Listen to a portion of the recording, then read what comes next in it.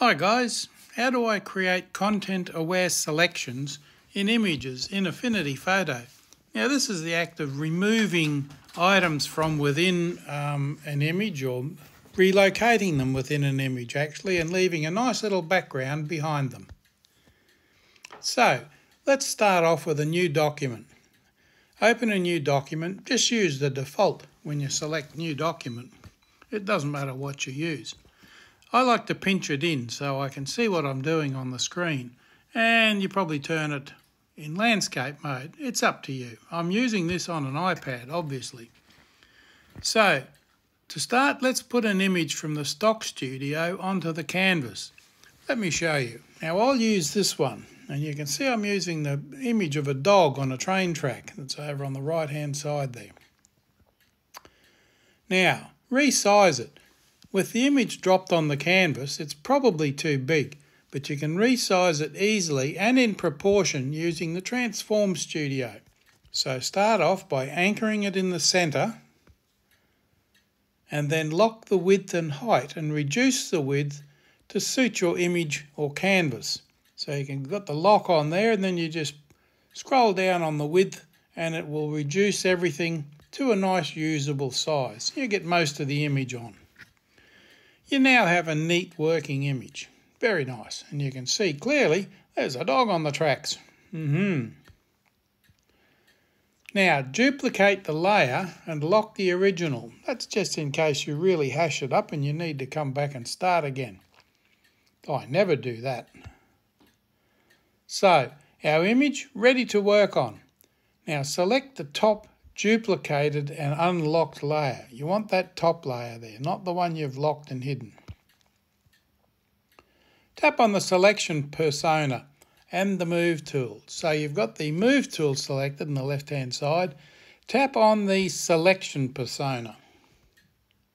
You can see you've got that top layer selected.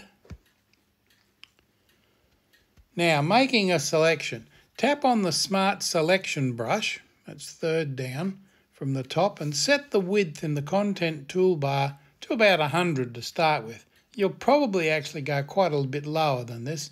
I think I ended up working with 16.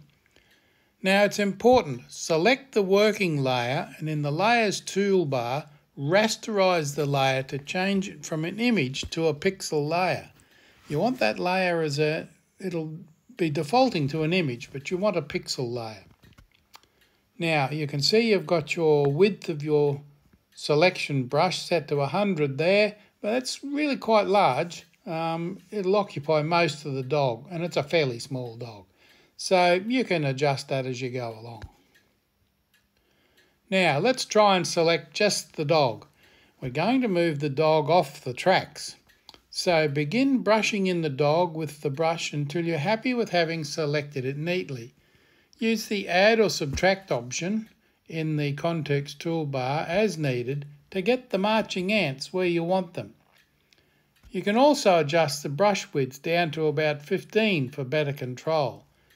Now I've selected right out to the edges of the halo effect, not just the edges of the dog, but you can see this dog's got something of a white halo around it.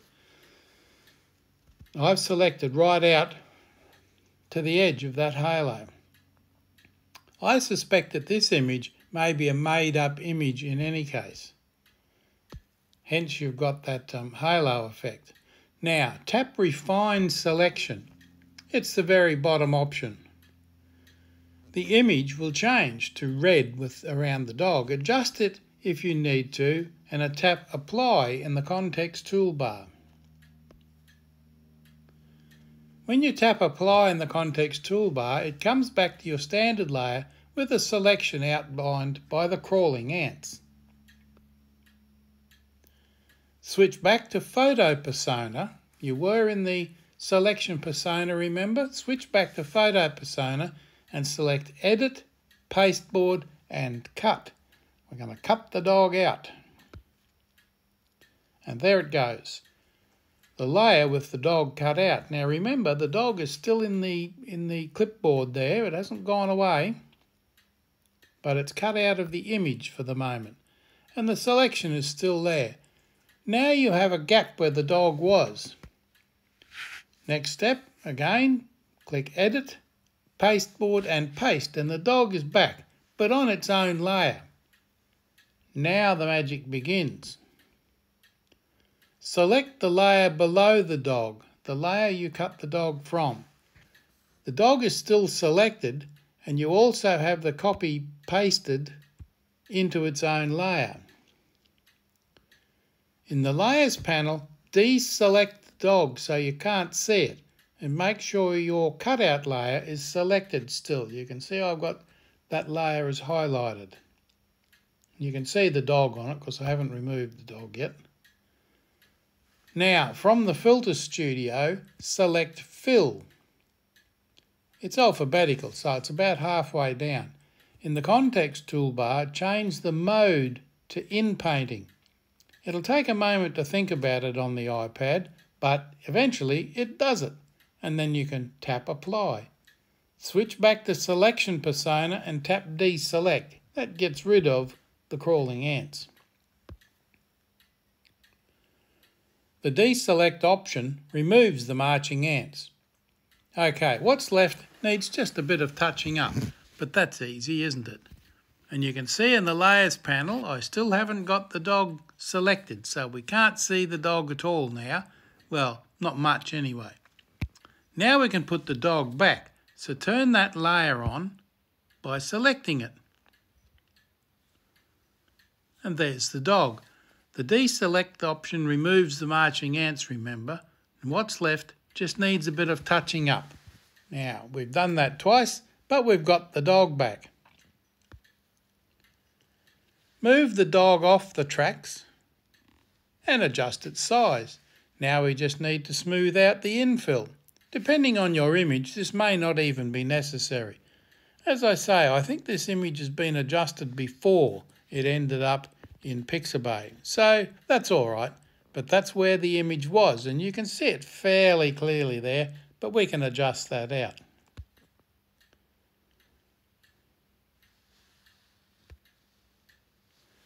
Smooth out the infill, as mentioned. Depending on your image, this may not even be necessary.